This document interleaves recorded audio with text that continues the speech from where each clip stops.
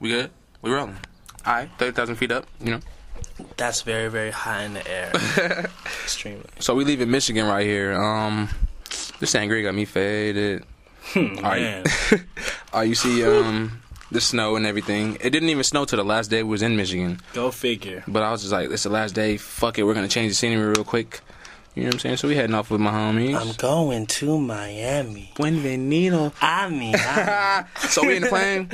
You know, this is the point where the nigga has to tell Cole 5 times to turn his phone off.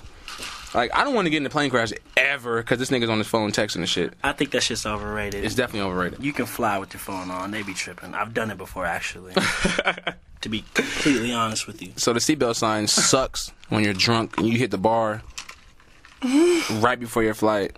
It does suck, but yeah, whatever. I obey those half the time. I always act like I gotta throw up and I just leave. What are you doing here? I'm just catching the clouds, man. It's a nice view outside. I'm on a plane. I got a cool phone finally. Shit, not a whack phone. So I figured I'd take pictures and shit. So it's cool, you know. Let your mama know where you been at. I know, it's especially because she thinks I ain't doing shit. That's cool. So I for sure had to do that, you know. I be on planes and shit. This is where we get that little caffeine rush. For what we about to do is something epic. So I had to have that caffeine. We'll let you know what we're doing in a second. Yeah, what are we doing here? I don't know. Just flying. Just American Airlines. Shout out American Airlines. For no leg room. No leg room. What else? Terrible ass food. What else? And you had to pay for your wine. Whoa. Fuck that. Fuck you. Fuck that and fuck you. American Airlines. I need TVs in the headrest at least, man. You know what I'm saying? Riding on spinners. That's me. Yeah. Shout out to American Airlines. We gotta ride Virgin next time. They have better TVs. JetBlue or Virgin is all I'm flying now. Frontier too. Yeah. Frontier's legit. Here we go. So we're getting into it. This right here is the rough draft of the script. That's your boy's handwriting. It's very sloppy. It's legible, man. It's legible. So, legible enough to make a classic movie. Exactly, and that's what we're doing right now. You seen Fail's name? Fail's definitely a big part of the movie. He's probably the best actor out of the group. Yeah. All of us. That's Warm Vibes. That is the number 2. The number 2 means that is a part of a transition. Here we go. So slow dance. You see the 3 after slow dance. It's just easy. You know what I'm saying? Like, to write a movie, you have to really just know how to write a good college paper. And then you have to extensively structure it well, go in, be funny, and we never had to go to school for any of this. We just I don't remember going to school for this. We just have a sense of humor, and we just do it. Smart niggas, man. Anyways, I think Brock got a pension for that or something, or you got some sort of grant. What's up, Barack Obama? Holla at your boy. I appreciate you roasting Donald Trump. And killing Osama. You're the shit right now. Why are you killing the game right now? Put a nigga in the office and they kill You know what I'm saying? We find the terrorists, nigga. You know what I'm saying? It's crazy. He probably had Osama, he probably owed somebody some money or something. Off them. He owed Osama some money. Like, hey, my nigga, I'm gonna need that dub. What are you writing right here? What's going on? This right here is, let me see what I'm writing. It says slow dance. Fuck, move that hand. Yeah, I'm writing still. You know what I'm saying? I'm talking and writing at the same time. It's called multitasking. I was asleep for this part, so you was on one. Yeah, I woke up ready to do it. All right, this is post slow dance. So this is after the movie, but it's like no, after slow dance in the movie, but it's like before the movie gets started. It's kind of weird. They'll get it.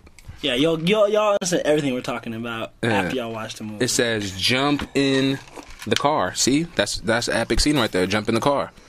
Hey, but nah, we do it every day. Hey. But realistically, like, the way we write our script is just scenarios, because we have a bunch of funny friends, you know what I'm saying? So it's not hard to just write. You can't write a script and say this and say that. Like, come on, man. You got to give natural, funny people creative space. Natural space to do what they want to do. And when you're drunk and high the majority of your days, it's not that hard. It's not hard to be funny. When you're naturally funny, it's not hard at all. You get everybody loose and their inner actor comes out. And me and Dre discovered that early. Yep, it says... hand a stack for the bill. You'll get what that means. That's $1,000. Yes, a stack equals $1K. You know what I'm saying? We're metric right now.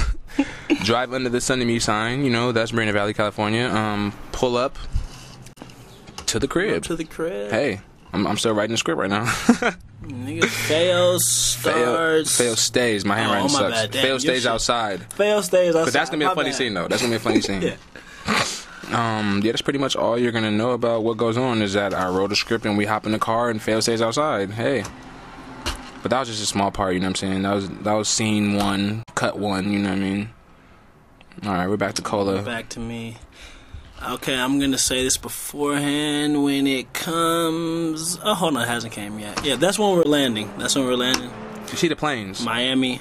The planes on the planes. Wow, I just got through smoking planes, so it was all good. That was a triple entendre. It was. I appreciate that. I appreciate that. Thank you. I definitely appreciate that. Can I say it for you? Mm-hmm. Your hands are rough as fuck. Yeah. My hands are rough. Those are African Nigerian hands. You know. I just want to just throw some Goya oil on them shit. Be like, damn, my nigga. Goya. Alright, so we got here. We're about to land in Miami, though. Miami is a place that it's very pleasant. It embraced us. Can I say at least? If you enjoyed high school, you enjoy Miami. If you had fun in high school, if you wasn't running around sitting by yourself eating fucking Planters peanuts, not one of those emo kids that stayed in the corner. But if you really was on and liked high school, you fuck with Miami all the way. Super tough. And we're getting closer to the ground, man. I mean, I feel like as soon as we touched the ground, it went down. Because we got picked up from the airport and then immediately went to the radio station and got it in. Like, and then we was chilling with Dave Mays, owner of the Source magazine, Hip Hop Weekly. I mean, we was just doing light shit while we was out there. It was cool. Nothing major. It was straight, you know, Matt B. Jizzle. Hi, boys. Wah. Shout out my nigga Jizzle, man. What it Shop do? City. That collection might be coming soon. I don't know. UTB niggas do a lot of things, you know what I mean? It's just... It's not a fucking clothing line. It's not a bunch of rappers. No, don't get it confused. Don't get it misconstrued. It's a bunch of extraordinary niggas. About them decimals and digits. You know what I'm saying? So when you talk K's, we can talk that. When you talk K's, like KKK, I hate niggas, that's 3 racks in my pocket. And we are about to land. Don't get fooled by this film either. That shit was a rocky-ass landing. And it's about to hit right now. 1, 2.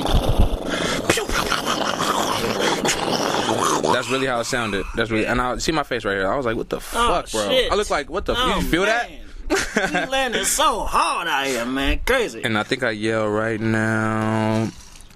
I yell, "It's finna get real." I don't know if we showed it. I'm flashing right here. It's finna get real, nigga. Nigga, I'm on. Damn. We ain't done yet. Niggas in magazines and shit.